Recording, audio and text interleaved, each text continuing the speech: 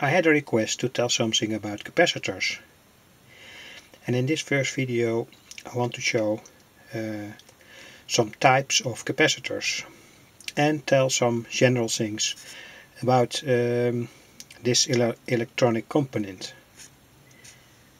Capacitor consists of two plates opposite to each other here, with a material in between, and that material isolates the electricity.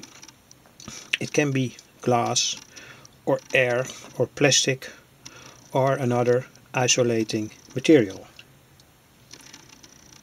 There are non-polar and polarized capacitors. Polarized capacitors have a plus and a minus, and they may not be reversed in an electronic circuit. You can see them here. These are electrolytic capacitors from different values. These two are old ones from low voltage computer power supplies from the 80s. This is a modern one from a computer power supply. It can handle 400 volts at 180 microfarad, and this is also an electrolytic capacitor from 15 microfarad. This is a very old one from a tube radio from World War II. It's from Kelvin in the USA.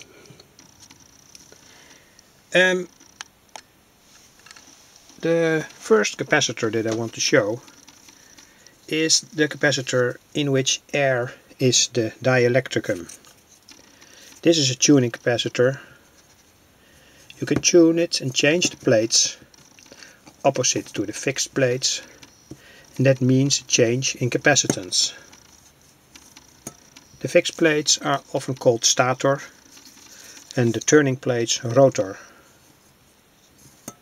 This is also a trimmer with air as dielectricum, aluminium trimmer, this also, and here you find again a tuning capacitor from a very low value, approximately 30 picofarad or so. By turning the plate you can change the capacitance. For people interested in formulas, this is the way to calculate the capacitance from a capacitor. This is the formula. It's expressed in centimeters. In fact, that's an antique way of expressing the capacitance value. The modern way is picofarad or nanofarad, but 0.9 centimeter is equivalent to 1 picofarad. Here you see the three factors that influence the capacitance, and they are in the formula. So it's possible to calculate a capacitor with this formula. A very important type of capacitor is the so-called foil capacitor. It consists of thin aluminium plates or other electric conductive material isolated by plastic or another high quality plastic-like material, and often they are rolled up like it's shown here to make the volume from the capacitor small but the value big. This is for instance a non-polar foil capacitor from 2.2 microfarad. So it's quite a big one, and the good thing of this type of capacitor from 2.2 microfarad is that it may be reversed in the circuit and is useful in audio stages. This is a high voltage capacitor. It can handle 1500 volts, and this is also a high voltage capacitor but from another type. This is an old tar capacitor made with aluminium foil and paper. It's a paper capacitor, and when this capacitor was made, finally the whole thing was dipped in tar, and you can see it, it's black, from an old tube radio.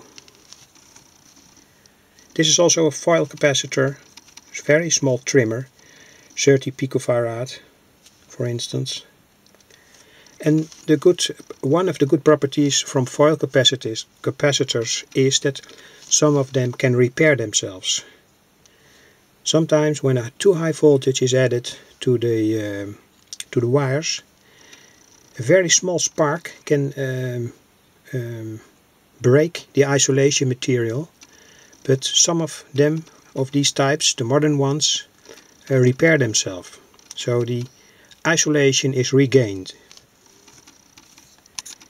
These are all ceramic capacitors. They consist always from some ceramic material, porcelain, china, often made with a silvered layer on one side and then the china, and on the other side also again a very thin silver layer to which the wires are soldered. This is the purest form to show from a ceramic capacitor. This is one plate, it's silver, I turn it, this is the other plate, and the dielectricum is porcelain. You can often find them in a tube-like form or in a disc. This is a very modern capacitor. It's a blue one. You can find these in computer power supplies, and they are multi-layer capacitors. They have very good properties. They can withstand a very high voltage. This is 2 kilovolts, so 2000 volt. They are often used to remove sparks from the power supply line. This is also a small disc ceramic capacitor. Another type of isolation material is mica, and these are two silvered mica capacitors. The mica is covered with a very thin layer of silver on both sides, and then we also have the capacitor plates. They have a bad name, these capacitors, because the capacitance can go down very substantially after approximately 10 years or 20 years, and that's due to the internal oxidation inside these types of capacitors. You'll find them in old tube radios, and they give many problems. When I read the radio amateur magazines, I find information about these capacitors. Here you see again the electrolytic capacitors. I've shown them already. A small aluminium oxide layer inside this capacitor gives it its properties. You can also say that inside this aluminium tube a wet process with a sort of electrolyte is going on. And that's also the reason why they may not be reversed, because in that case the isolation that's built up on one piece of the aluminium inside is broken down, and they don't function any longer as a capacitor. So one plate in fact is disabled when you reverse the polarity from these types of capacitors. This is a tantalum capacitor.